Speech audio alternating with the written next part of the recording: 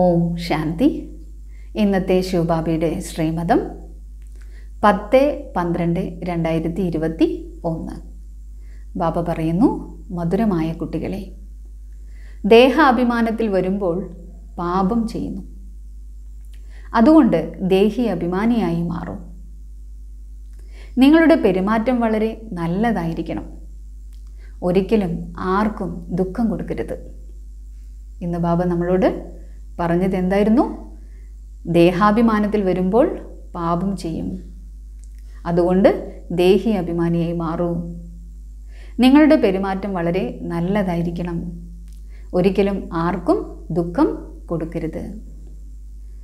ചോദ്യം: 21 ജന്മത്തേക്ക് പ്രാപ്തി ഉണ്ടാക്കാൻ ഏത് സഹജമായ യുക്തിയാണ് ബാബ പറഞ്ഞു തരുന്നത്?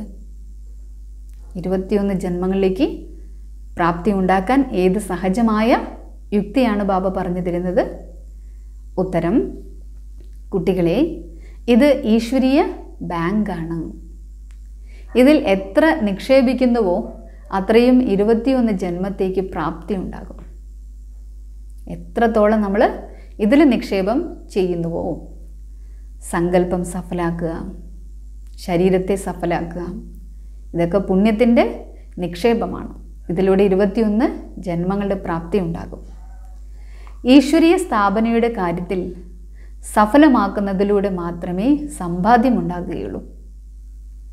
ബാക്കി എല്ലാവരുടെയും നശിക്കുക തന്നെ ചെയ്യും. ഈ ലോകത്തിൽ ആർക്ക് എന്തൊക്കെയുണ്ടോ അതൊക്കെ നശിക്കുക തന്നെ ചെയ്യും. ഇത് ദുഃഖധാമം തന്നെ. ഇത് ദുഃഖധാമമാണ്. ഭൂമി കുലുങ്ങും, അഗ്നി പടരും, സർവർക്കും നഷ്ടങ്ങളുണ്ടാകും. അതുകൊണ്ടാണ് പറയുന്നത്, ചിലരുടേത് മണ്ണിനടിയിൽ പോകും, ചിലരുടേത് രാജാവ് പിടിച്ചെടുക്കും.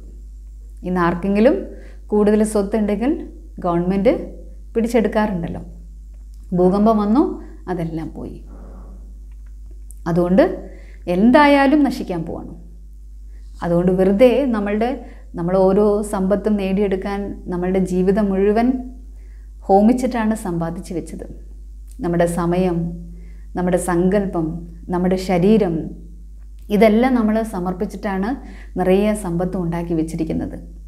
അതെല്ലാം വെറുതെ ഒന്നിനും കൊള്ളാതെ പോകുന്നതിന് പകരം വിനാശത്തിന് മുമ്പ് എല്ലാം ഈശ്വരീയ കാര്യത്തിന് വേണ്ടി, ഭാവിയിൽ വരാൻ പോകുന്ന സ്വർഗത്തിന് വേണ്ടി, അനേകം പേരുടെ ജീവിതം സഫലീകരിക്കാൻ വേണ്ടി ആ ധനം ഉപയോഗിക്കാൻ ബാബ പറയാം. ഇല്ലെങ്കിൽ എന്താകും? എല്ലാം മണ്ണിനടിയിൽ പോകും. ധാരണ: ഉള്ളിൽ എന്തെങ്കിലും കുറവുണ്ടെങ്കിൽ അതിനെ അകറ്റണം. എന്തെല്ലാം ബലഹീനതകളുണ്ടോ അതിനെയൊക്കെ ഇല്ലാതാക്കണം. സ്വയം സത്യമായിരിക്കണം. ദേഹാഭിമാനത്തിൽ വന്ന് ആരോടും ക്രോധിക്കരുത്. സമയം ലഭിക്കുമ്പോഴെല്ലാം ഓർമ്മയുടെ യാത്രയിലിരുന്ന് സമ്പാദ്യം ഉണ്ടാക്കണം. ഇപ്പോൾ സമയം കിട്ടുന്നു അപ്പോഴെല്ലാം ബാബയെ ഓർമ്മിച്ച് സമ്പാദ്യം ഉണ്ടാക്കണമെന്ന് പറയണം ബാബ. വരദാനം: സമ്പൂർണ്ണ സമർപ്പണത്തിൻ്റെ വിധിയിലൂടെ എൻ്റേതെന്ന അധികാരം സമാപ്തമാക്കുന്ന സമാന സാത്തിയായി ഭവിക്കട്ടെ. ബാബയ്ക്ക് സമാന സാത്തി, ബാബയ്ക്ക് സമാനം കൂട്ടുകാരനായി ഭവിക്കട്ടെ എന്ന് പറയാണ് ബാബ.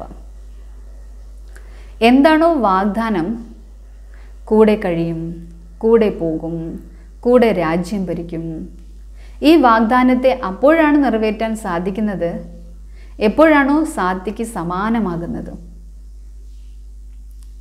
ബാബയും നമുക്ക് വാക്ക് തന്നിട്ടുണ്ട്, കൂടെ കൊണ്ടുപോകും, പിന്നെ ഈ സംഗമയുഗത്തിൽ എന്നും കൂടെ ഇരിക്കും, എപ്പോൾ വിളിച്ചാലും വരും, പിന്നെ കൂടെ വരും, രാജധാനിയിലേക്ക് ബ്രഹ്മ ബാബ കൂടെ വരും. ഇത് ബാബ തന്ന പ്രോമിസാണ്. കുട്ടികളും ബാബയോട് അതാ പറഞ്ഞത്.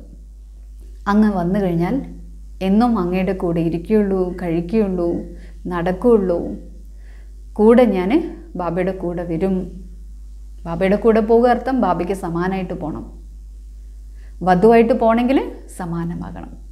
വിവാഹ പാർട്ടിക്കാരായിട്ട് പോകണമെങ്കിൽ സമാനമാകേണ്ട ആവശ്യമില്ല. അപ്പം നമ്മൾ ബാബയോട് ചെയ്തിരിക്കുന്ന പ്രതിജ്ഞ ഇതാണ്. കൂടെ പോകും, കൂടെ രാജ്യം ഭരിക്കും. കൃഷ്ണൻ ജന്മം എടുക്കുമ്പോൾ തന്നെ കൂടെ വരും. ഈ വാഗ്ദാനത്തെ അപ്പോഴാണ് നിറവേറ്റാൻ സാധിക്കുന്നത് എപ്പോഴാണോ ബാബയ്ക്ക് സമാനമാകുന്നത്, കൂട്ടുകാരന് സമാനം ആകുന്നത്. സമാനത വരുന്നത് സമർപ്പണതയിലൂടെയാണ്. നമ്മുടെ ദേഹബോധം, അഭിമാനം, അഹങ്കാരം ഇതൊക്കെ സമർപ്പിക്കുമ്പോഴാണ് വരുന്നത്. എപ്പോൾ എല്ലാം തന്നെ സമർപ്പണം ചെയ്തുവോ പിന്നീട് തൻ്റെ അല്ലെങ്കിൽ അന്യരുടെ അധികാരം സമാപ്തമാകുന്നു.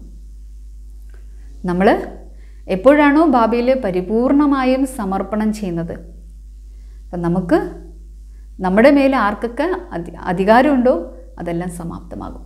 നമ്മൾ ബാബ എന്ത് പറഞ്ഞു അതുപോലെ അനുസരിക്കും. ഇതാണ് സമർപ്പണം. മറ്റുള്ളവർ പറയുന്നത് കേട്ട് നമ്മൾ ജീവിക്കില്ല.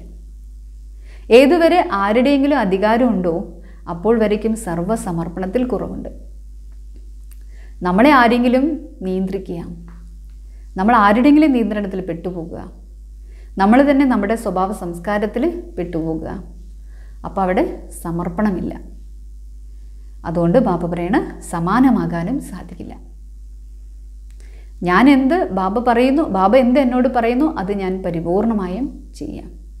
മന്മത്തും ഇല്ല, പരമത്തും ഇല്ല. സ്വന്തം ഇഷ്ടപ്രകാരം നടക്കില്ല, മറ്റുള്ളവരുടെ ഇഷ്ടപ്രകാരം നടക്കാതിരിക്കുക. ബാബ എന്ത് ശ്രീമതം തന്നോ ആ ശ്രീമത പ്രകാരം നടക്കുക. ഇതാണ് സമർപ്പണം.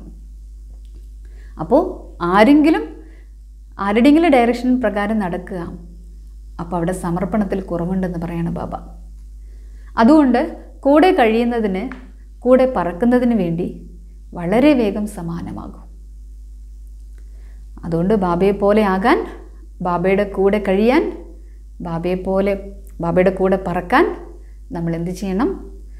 വേഗം സമാനമാകണം.